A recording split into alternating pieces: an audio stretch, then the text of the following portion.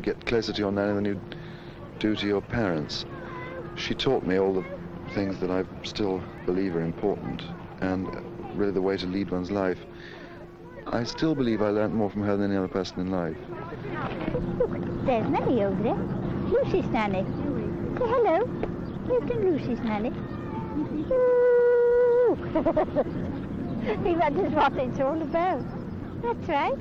Yes. You know him, do you? Don't make that silly noise. My childhood was constricted, not in the sense that I wasn't given freedom in my environment, but I was restrained from leaving the environment itself.